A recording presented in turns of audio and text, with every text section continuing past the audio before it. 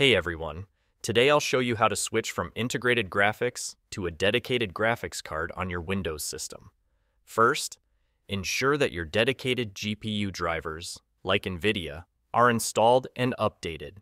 To use the NVIDIA control panel, right-click on the desktop and open NVIDIA control panel. Select Manage 3D Settings from the side menu. Go to the Program Settings tab. Find the app or game you want to use with the dedicated GPU. If it's not listed, click Add to include it.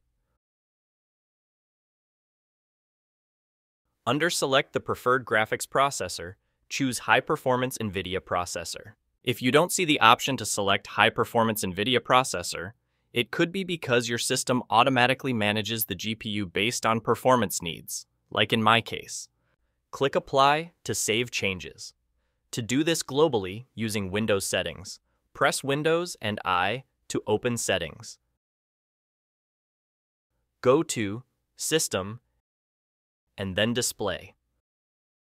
Scroll down and click Graphics Settings.